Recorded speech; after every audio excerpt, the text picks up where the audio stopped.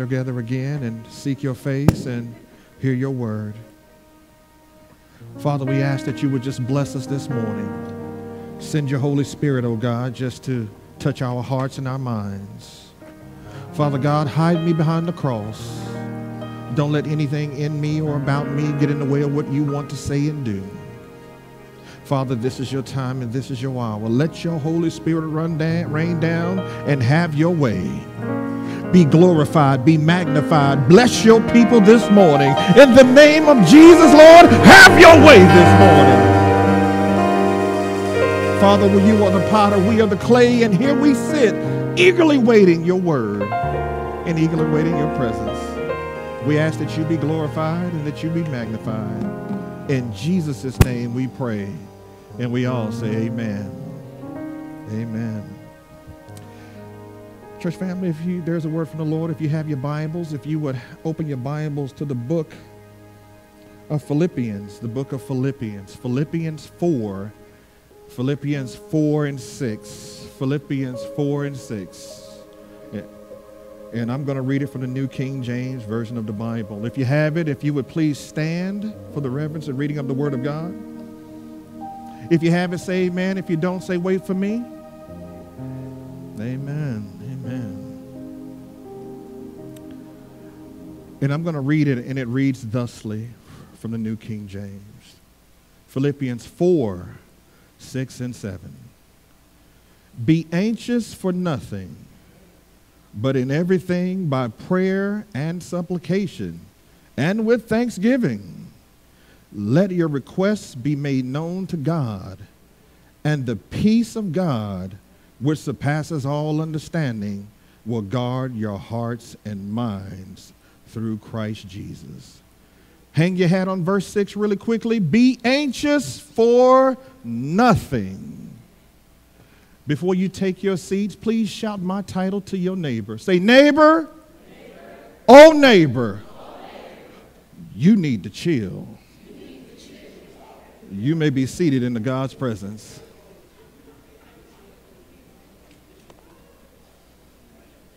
You need to chill.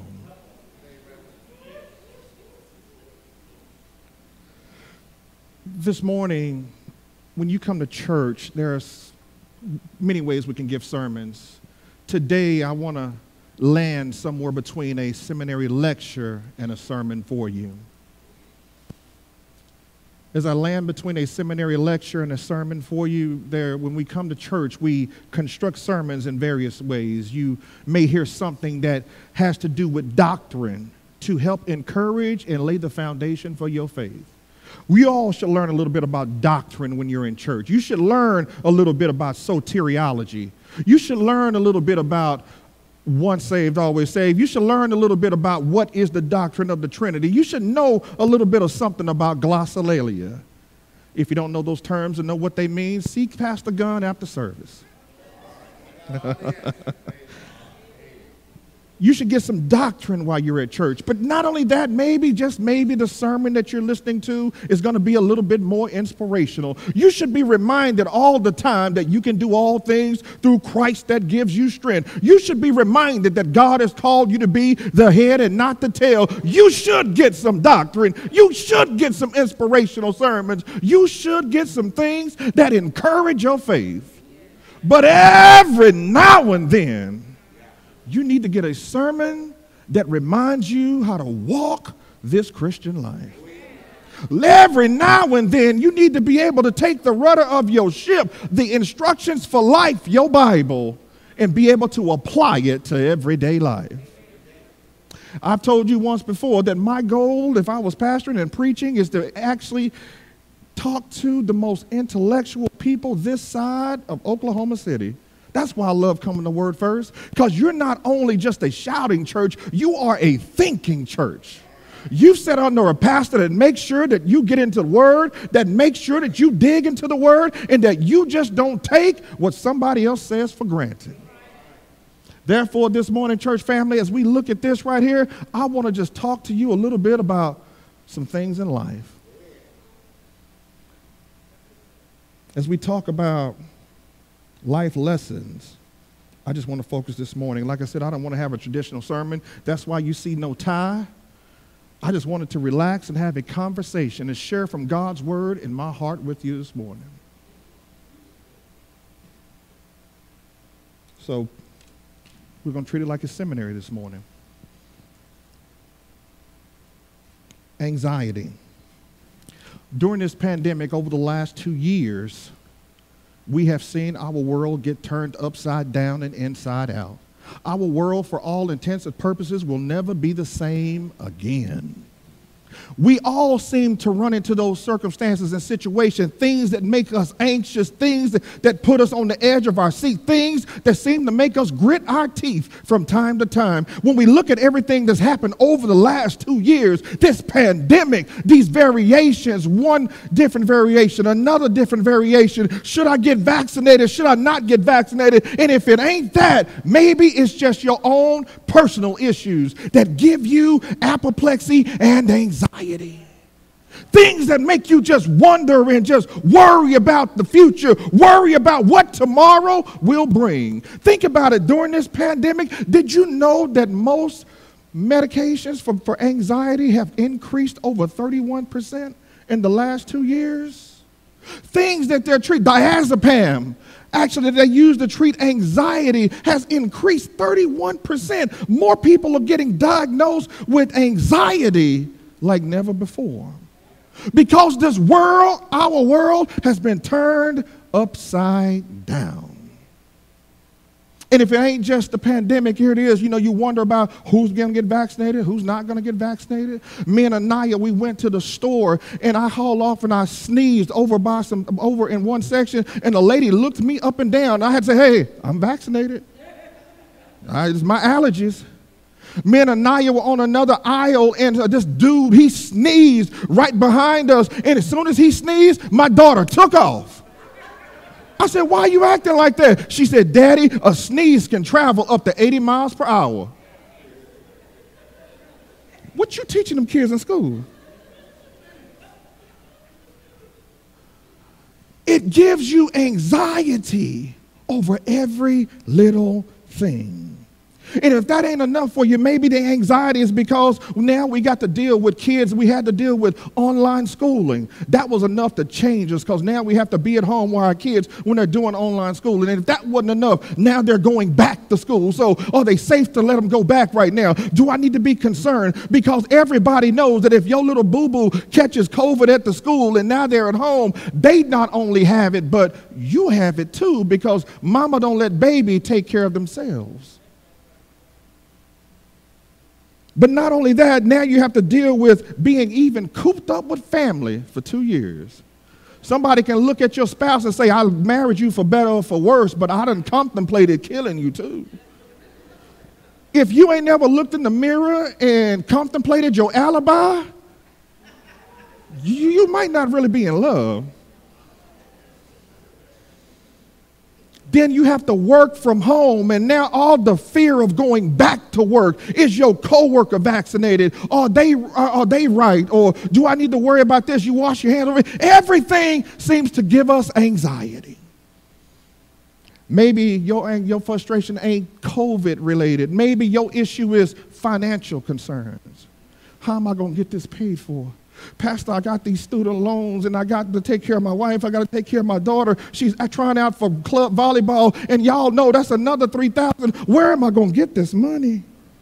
If it ain't one thing, it's another. You look into the future worrying about tomorrow and how you going to make it, and that's enough to give you anxiety. We were to look at this situation with social concerns, the CDC regulations. Should we wear masks? Should we get vaccinated? Should we get tested? And then when I get tested, I got to wait on the results. That's frustrating. You know what it's like to feel anxious. You know what it's like to deal and worry about your children. You know what it's like to worry about finances. You know what it's like to worry about your health. Have you ever went to the doctor and they gave you a bad diagnosis, or the diagnosis that wasn't favorable in your opinion, and now you're worried about what's next for me and my family? You worry about that. You get frustrated. Everybody has some type of anxiety. But even in the midst of all that you're worried about, all of that you're frustrated about, and I know that some of us, we got this color of our skin and we want to hold it back like, no, that don't never happen to me. We suppress it, we ignore it, we overlook it, but we still worry about things that are in tomorrow that haven't even shown up yet. And if you are not careful, it will beat on your soul. Paul has an answer. Paul notices that Christians are facing anxiety. Here it is. He writes in Philippians, and notice what he does. Paul writes, come on back to the text with me. He writes to a group of Christians. Let me give you Paul's exigence, his background on what's happening. See, this is what we talked about in Bible study. Come on Bible study, Wednesday night, 6:30. His exigence here, he's writing to a group of Christians in about 52 AD. While Paul is writing to a group of Christians in 52 AD, he notices that they're going through some anxiety. They're going through some things that are uncertain in their lives. They're going through the worst moments. They are a new group of Christians, and they are going through their worst moments. How is it that he can even talk to the people in the household of faith? Haven't we always been taught that if you got God on your side, you'll be all right? But I want to be the first one to tell you that just because you are a Christian, just because you know Jesus Christ, you are not exempt from anxiety in your life. Paul is talking to Christians. Welcome to Word First Seminary. He's talking to Christians almost 2,000 years ago, and they're dealing with the real issue of anxiety. And anxiety is not racist. It transcends all genres, all races, all ages. Everybody can have some anxiety. I asked my daughter this morning, I said, Naya, give me an example of a time when you faced anxiety. She said, Daddy, I don't have no anxiety. I said, well, Naya, what I mean by that is, give me an example of a time when you were looking into the future and you were worried in the right now.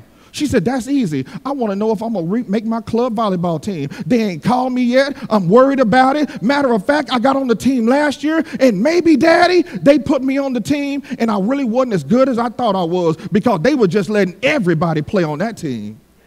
So now she's worried. I'm not as good as I thought I was. She has anxiety.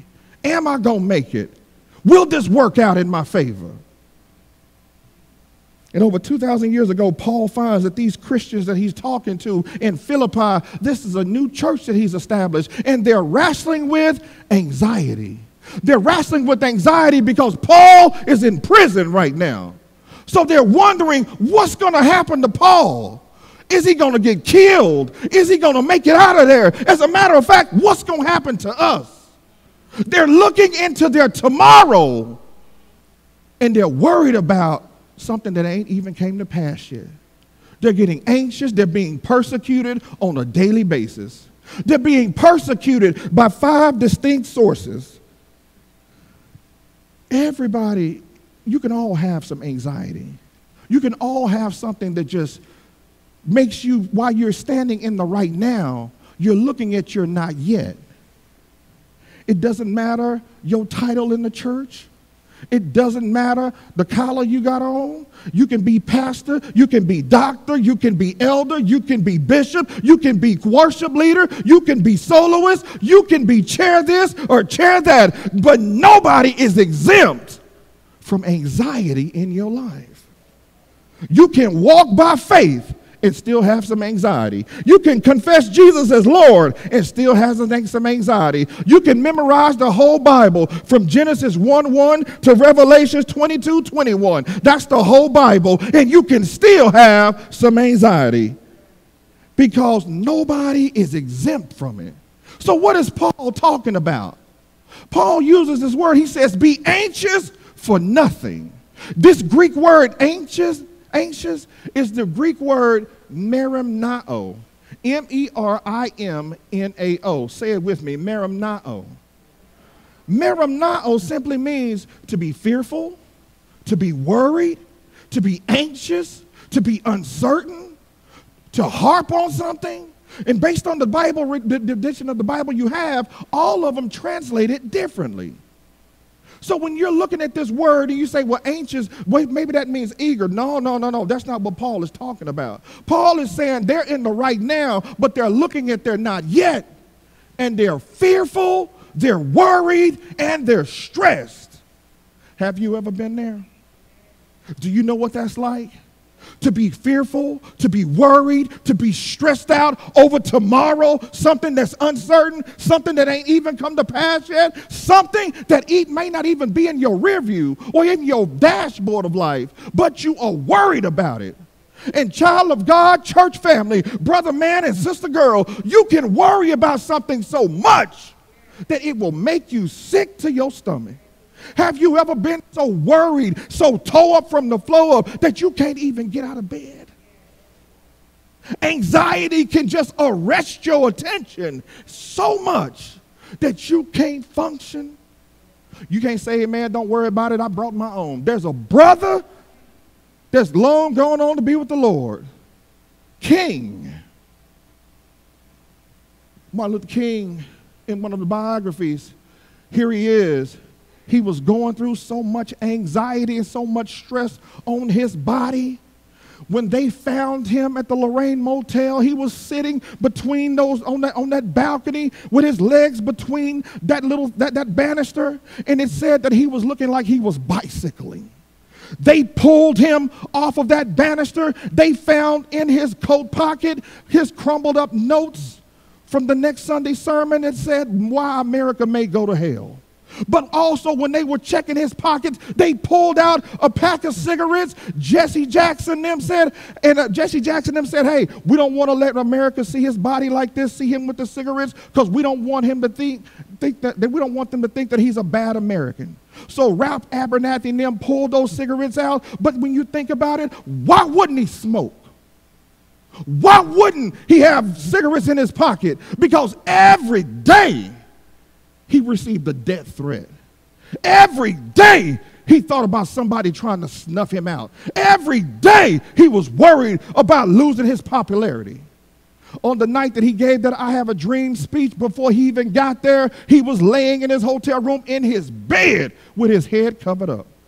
He had been stressing over the fact that people have been giving him reports that, Martin, your crowds are getting smaller. You're not as popular as you used to be. You're not as relevant as you used to be. So his conscience ran away with him. He began to worry about, is my life making an impact? One night sitting with his wife, Coretta, he asked her, he says, hey, after the Nobel Peace Prize, after all this things I've done, will my life have mattered? He was worried about tomorrow. He laid in his bed and could barely get up. They would tell the story, Ralph Abernathy and Jesse Jackson, they tell the story that when they're in a room and the door would slam, he would jump and shake because he didn't know if this is the time that somebody was going to try to kill him. People would walk by and he would catch a glimpse of shadows out the corner of his eye and he would have to get it together. He didn't know if this was the time somebody was going to try to kill him. We all deal with some anxiety. And our body responds. And that night that he was getting ready to go give that I Have a Dream speech, he's in his hotel room with his head covered up, contemplating, should I even go? Crowd ain't as big as we think. I done lost popularity. And he would have cold sweats. Can you identify? Maybe your situation ain't like King's. Maybe your situation ain't because you were worried about somebody trying to snuff you out. But you know what it's like to worry about your family. If you've ever had a child that's been locked up, you worry about their health. If you ever had a child strung out on drugs, you wonder if they're going to make it out of this. If you've ever been in a situation where you're looking into your tomorrow while you're still in your right now, and you are consumed and fearful of the outcome. You get up every day, you go to work, you fake it till you make it. You do the best you can just to cope and just to get by. You walk in church with a nice suit on, some nice ties. You got your MAC makeup on. You look mighty Baptist and mighty holy. But in the inside, you are tore up from the floor. you wrestle with anxiety. And anxiety is not all of us don't face it like that. Some of us face anxiety just here and now. You know, based on what's going on in our life, it comes and it goes. I can tell you the truth, anxiety ain't always negative, and it ain't always bad. Because God has made us in such a way that we have to retreat to either fight or flight mode sometimes just so we can make it. That helps us preserve our lives. But the problem is not feeling anxiety. The problem is when you live there. When it controls you, when it consumes you, when that's all you know. When you wake up in the morning, you open your eyes and immediately you get worried about what if. Paul talks to Christians, reminds them that they are not exempt. He says, be anxious for nothing. They're worried, they're fearful, and they are being challenged and persecuted by 5 groups every day. Let's go to seminary. One group of people that they're being challenged with, they're persecuted, is the Jews. They're being persecuted by the Jews. The Jews, this group rejected the lordship of Jesus and the claim that Jesus was the Messiah, and they believed that the only way to right relationship with the Lord was through the Mosaic covenant. So they persecuted the early church. The next group of people, other than the Jews, the next people that just persecuted them were the Judaizers.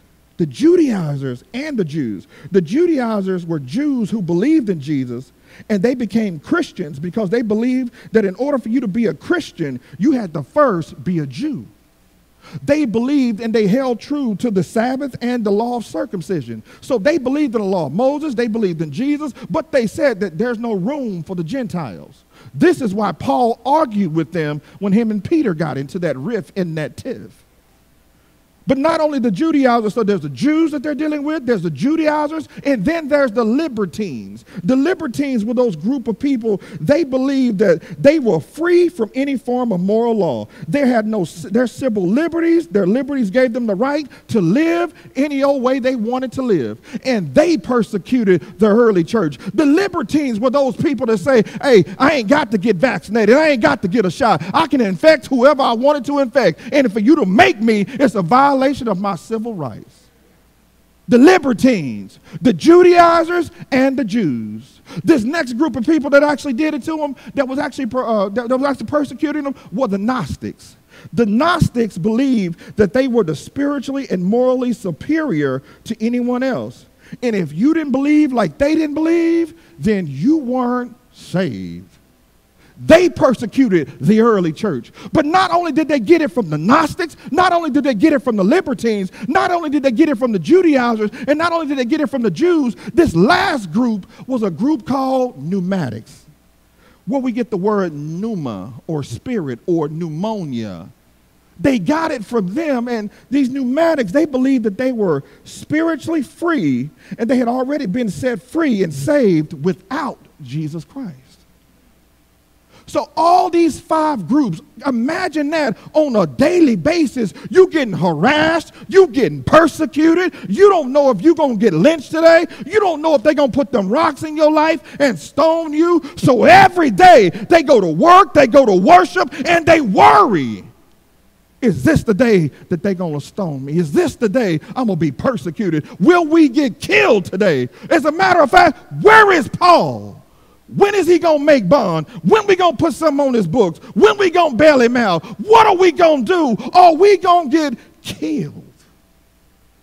Every day they're worried. They're looking into the tomorrow, and they're worried about what's going to happen. And they're looking at the worst case scenario. And Paul writes to them in the midst of their hell, in the midst of their frustration. Paul says, hey, be anxious for nothing. I know you don't know how this is going to turn out. I know you're worried about tomorrow. I know you're fearful. I know you're stressed out. But be anxious for nothing.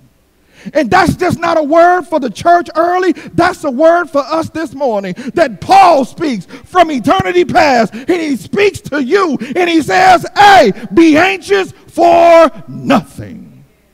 I know you're going through it. I know you're worried about tomorrow. I know you don't want to know, you don't know how it's going to turn out, but be patient. Be anxious for nothing, but in everything with prayer and supplication, make your request known unto God. Have you ever received an on-time word?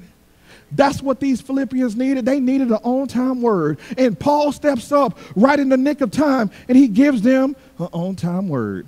An on-time word to help them get through what they're going through. And have you ever come to Word First, and you are going through your worst moments, and the pastor in the pulpit spoke an on-time word to your life?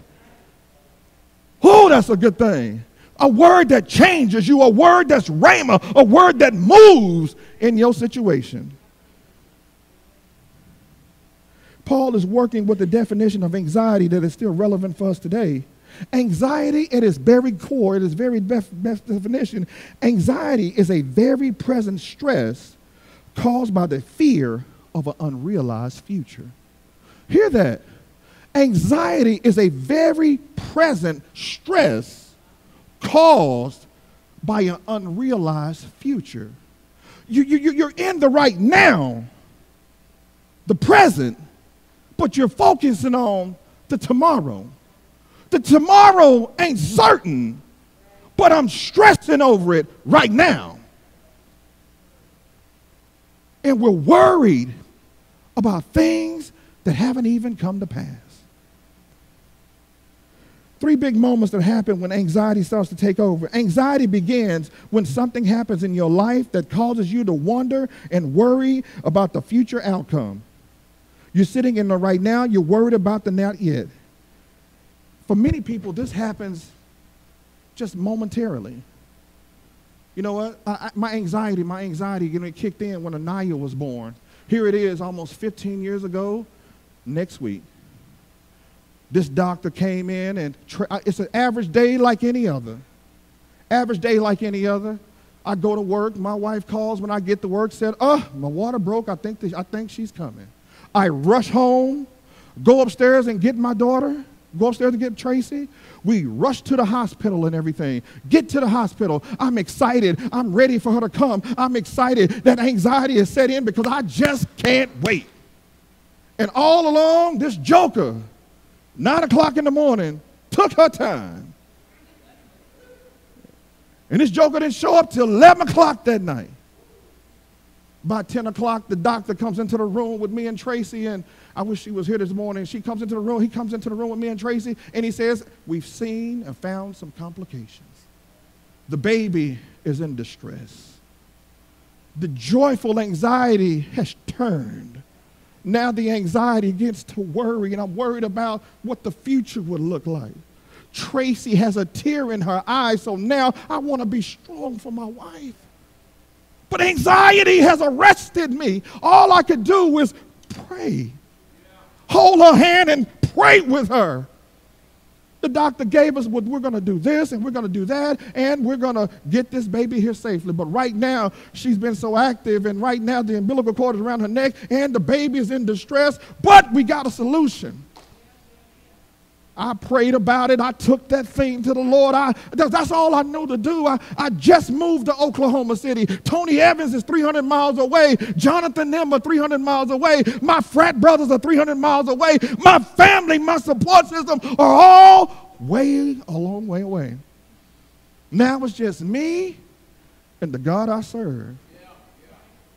I pray about it. We go into that room. 30 minutes later, I get this bouncing baby girl. God saw us through. Crisis averted.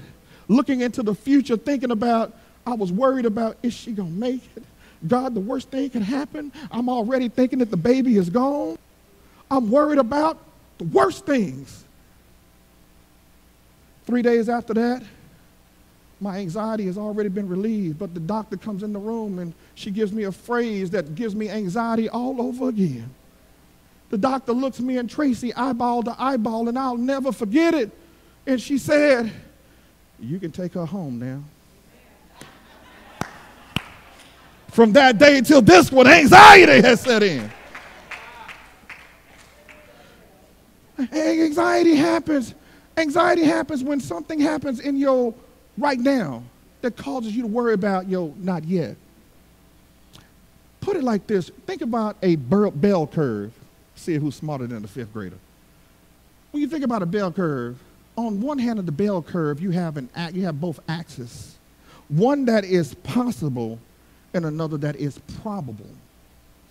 Anxiety doesn't look at what's probable. Anxiety looks at what's possible.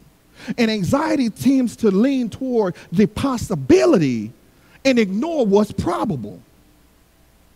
So when we got this anxiety on this bell curve, it's all the way on the other end of the spectrum, but this is where our attention goes. So we look at the situation that is least possible, least probable, and least possible, but mostly probable, but we don't look at that. We look at the least possible situation. And that's where we focus our attention. It's like me with Naya. You know what? I just knew that she wasn't going to make it. I knew that this is going to be a bad situation. I knew that all hell was about to break loose. But we look at that, and I'm ignoring with him when he says, we got this. This is going to be okay. And that's what anxiety does. Anxiety forces you to look at the situation that's least possible and blow it up out of your control. You hide it. You don't talk to nobody about it sometimes, but your body responds to it. Your body responds to it. And child of God, my word to somebody this morning, it is not the will of God for you to have anxiety in your life like that. It is not the will of God for the anxiety to dominate your life. You've got to learn to deal with some anxiety. I know that it's not the will of God in your life. Here's how I know it's not the will of God in your life. The Bible teaches us, and we teach you in church and in seminary and theology, that Jesus is perfect and he never sinned. Come with me to the garden. When he's in the Garden of Gethsemane, we've always taught that when Jesus was in the garden, that his sweat was like great drops of blood. And we say that he prayed so passionately that he started sweating. What if, seminary conjecture, what if he's in the garden? He knows what's about to take place in the future, and his body is responding to an unrealized future. What if it was a cold sweat? What if his stomach was upset because he's worried about what's going to happen to him? He's about to get crucified. He's about to hang. He's about to be on that cross. And maybe, just maybe, his body is responding to that fear. Just maybe. But we don't teach it like that because we ignore the psychosomatic experiences that we all have. It's okay to feel the anxiety. You just can't live there. Notice what happens when Jesus is in the garden. If he is having a psychosomatic episode and experience and it's causing him a cold sweat and he is sweating, look at what he does. As while he's down there and he's talking to his father, is there any way to let this cup pass from me? God gives him an answer, and immediately when he got the answer he needed, he woke the disciples up and said, hey, let's go do the dang on thing. I done prayed about it. I done talked to God about it. I'm energized. I'm ready. Let's go, Calvary. And maybe that's what we all need to do. When anxiety is beating you up, maybe you need to keep your eyes on the Father. Keep your eyes on the Son. He's answered your prayer. He's given you strength. He's given you power. Now you got to say, let's go do the dang on thing. This too shall pass. We know Jesus had trauma, but he didn't live there. He was young and he got separated from his mom and them. That's trauma. He went into the synagogue in his hometown. They heard him preach, and the Bible says that they decided they were going to try to throw him off of a cliff. That's trauma. He came to his own, and they didn't receive him. That would be trauma. One of them in his clique, his club, and his crew betrayed him. That's trauma. Only to get to the garden and have a cold sweat. Have you been there? You know what that's like? Having one of your BFFs betray you. Somebody you trusted in, Anxiety is a real fear. You begin to respond and react as if it's happening right now, even though you know it's not. When you have anxiety, you treat it like it's actually real in your life. Even though you know it's not happening and you know it's not real, but you act like it is. Anxiety focuses on the future. It picks out the negative worst moments, worst case scenario. It convinces you the only thing that you can do is let it happen. Anxiety causes you to respond as if it's happening even when you know it isn't. Anxiety can also, let me give you just really quickly here, let me give you 4 real quick and I can get out your way. Anxiety, the reason that anxiety is not the will of God in your life, because we know that it's not the will of God in your life, because if you don't deal with it, anxiety can quickly become a demon in your life. It's the difference between a demon and a spirit. We're going to preach it. What's the difference between a demon and a spirit? See Pastor Gunn after church. What's the difference between a demon and a spirit? A spirit wants to influence you. A demon wants to consume you and take over you. When your anxiety begins to just manifest and take over you, and that's all you think about, that's all you got, then all you have is you've let your anxiety become a demon, because now all you see, all you do is think about that thing, harp on that thing, think about the worst case scenario. It has consumed you. And Jesus says, I can't let this demon occupy your life. Because every time in the Bible when Jesus encountered somebody that was demon possessed, what did he do? He delivered them. Because he said, I refuse to let this thing take control of you. I refuse to let you stay in that situation you're in. You've got to come out of this situation, because it is not the will of God for you to be consumed, for you to be occupied, for you to be taken over by something else like anxiety in your life. Anxiety can quickly become a demon if you don't deal with it. And the thing with demons, they come in packs. Remember Legion? Legion hauled off and told Jesus, Jesus said, hey, what's your name? Jesus, my name is Legion because we are many. Legion is an allusion to a Roman guard that had anywhere between 3,000 to 6,000. Now, I don't believe there were 6,000 men, 6,000 demons in that one man, but it was enough.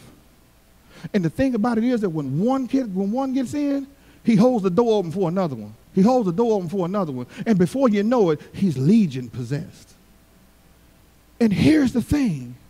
If you don't deal with that, it's one thing for this anxiety. Now it opens the door to something else. You had anxiety, and now you got anger issues. You had anxiety, now you're beating on your spouse. You had anxiety, now you can't hold your job. You had anxiety, now you don't want to take care of your kids. You had anxiety, and now you got drunk. You had anxiety, and now you're drugged out. You had anxiety, and now you got this, you got that, you got that, and you got that, and you're wondering, how in the world did I get here?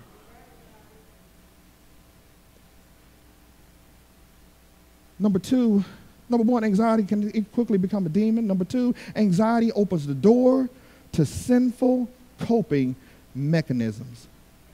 Anxiety opens the door to sinful coping mechanisms. How do you handle anxiety? What do you do when you have anxiety? How do you handle it when you got anxiety? Sister G, check this out, because I know you're smart. Look at what the devil says that they need to do to handle anxiety. The devil says drugs. The devil says pornography. The devil says alcohol. The devil says anything that's going to keep from giving God glory. You know why you do other sinful things? Because when you're going through your worst moments with anxiety, you look for a way to alleviate your stress. You look for a way to medicate your pain. And you do it by inviting alcohol, drugs, sex, whatever it is to take your mind off of your hurt. That's what you begin to invite into your space. Fair question, Pastor. I'm so glad you said it.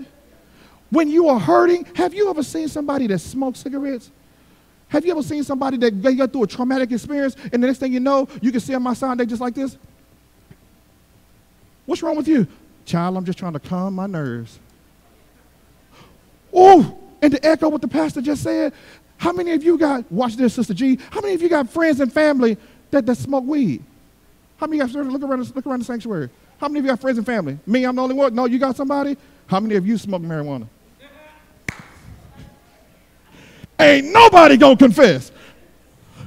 But here's the deal though. Think about this right here. What's the number one reason when you ask somebody why they smoking? Child, I just need to get this off my mind. I need to calm my nerves. I'm just trying to I'm trying to medicate my pain. I'm trying to medicate my anxiety. I'm trying to get to a place where I can help me cope with this mess I got to deal with. Anxiety can quickly become a demon. Anxiety opens the door to other sinful coping mechanisms. But anxiety also threatens the abundant life that Christ died for you to have. Ooh, Pastor God, this is good. Anxiety threatens the abundant life that Christ died for you to have. Christ died so that you can have life and have it more abundantly. He says right here, be anxious for nothing, but in everything by prayer and supplication, make your request known to God, and the peace of God will guard your hearts and minds. He came that you may have life and have it more abundantly. You can't have anxiety and have the peace of God at the same time. They are mutually exclusive. You're either going to choose one or the other. If you want abundant life, Jesus came that you might have life. And that's what we want to make sure that you get while you're at Word First. You need to understand that our God died for me so that I can have abundant life, not just when I get to the pearly gates, but right here and right now.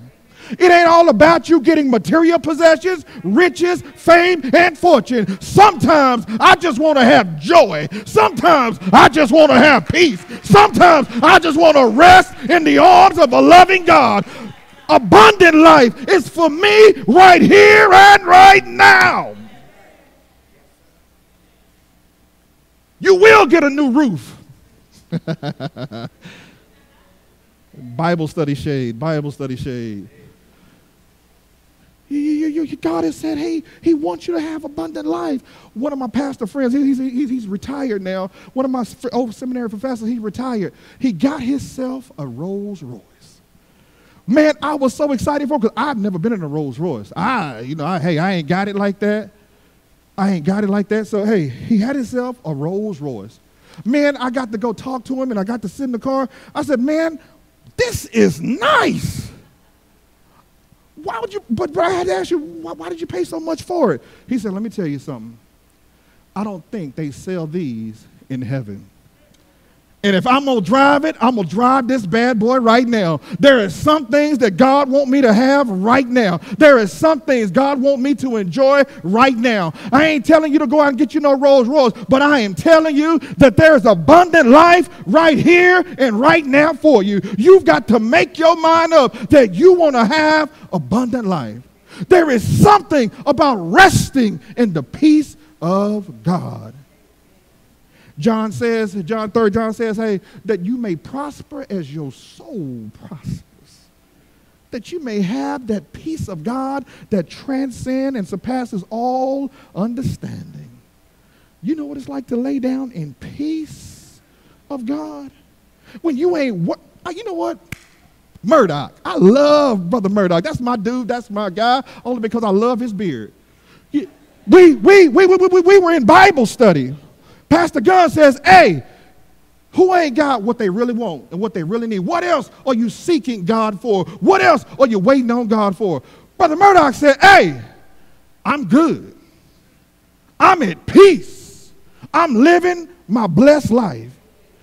Got my sweetheart, life, love, I got that. Kids are grown, like that, love that. Grandkids are grown, taken care of, got that. I'm retired. God has been good to me. I don't need nothing else. I'm at peace.